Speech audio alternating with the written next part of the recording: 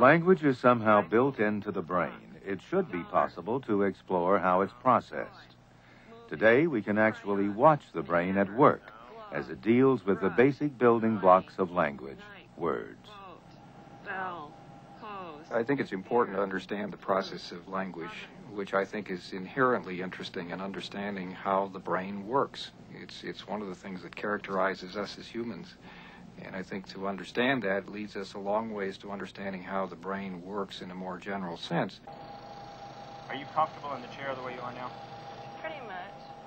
Rakel's team uses a PET scanner to examine the brain areas involved with language. A little bit less.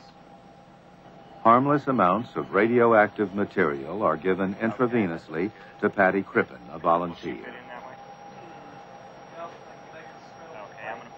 The brain areas that are activated when she uses words will absorb the radioactivity. Patty, this will be fairly warm going on. Okay. The thing that had to be developed was an experiment that simplified the whole process. This will help to hold your head still. And in our particular case, we decided to look at the processing of a single word. But it wasn't just as simple as that either, because obviously you could say, well, we'll just present you a word and you either look at it or repeat it. But this brings into play many different parts of the brain as you process that. So it was not only simplifying the task, but learning how to break even that simple task up into its component parts. Okay, now we're going to go ahead and put you in the machine. When we do a PET study to look at language performance, we do this in stages. How's that? We begin by just a control scan where you're just looking at a blank screen and see nothing. We consider that kind of the step one. Okay, Patty, we're about ready to start. Okay.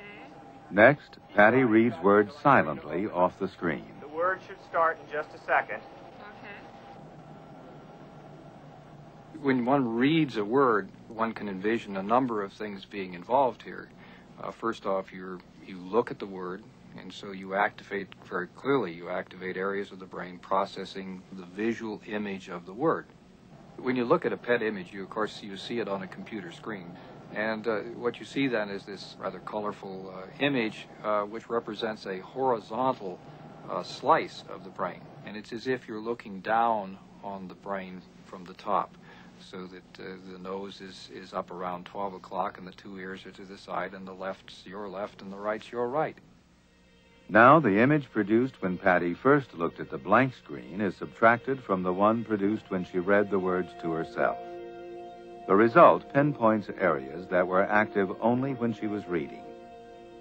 The most active brain areas were processing visual information, specifically the words Patty saw. Visual words. Patty? Uh-huh. Okay, that was very good. What we're going to do next is the simpler task where you just repeat the words out loud. Okay. Okay, open your eyes now and begin. Bed, fan, reel, rifle, clock.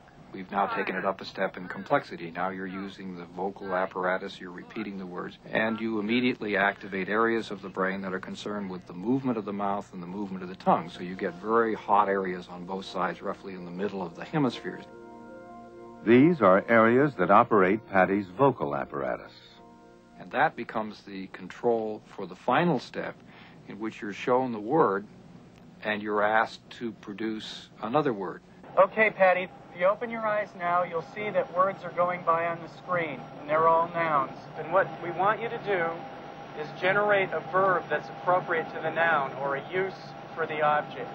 So if Kate came up, we'd like you to say eat, or if gun came up, we'd like you to say shoot, something like that, all right? Okay. Okay, go, Patty. Bake, fly, twirl, climb, heat, watch, listen, hit, swim, drink, drive, blow, ride, knit, ring, turn, sit, shoot, sniff. These final images show the areas involved as Patty races to find a verb. The frontal areas in the left hemisphere, crucial for language. Areas devoted to motor control as she fine-tunes her voice. And areas often activated during stress. How are you doing? Fine, thanks. We'll have you out in a minute. That was great. Okay, good. Is that long enough for you? That was just fine. I don't think anybody's generated so many verbs in a run before. Oh, I talk a lot. Language function seems to be more than just a question of moving your mouth and sticking your tongue out and making a sound from your throat, because in the studies that we've performed in which those processes have been, if you will, subtracted away, we're still left with areas of the brain that are intensely active during this processing just of a single word. And so that the brain is very concerned in a very discrete way with the processing of language. So it's clear that many different brain areas must collaborate to produce even a single word.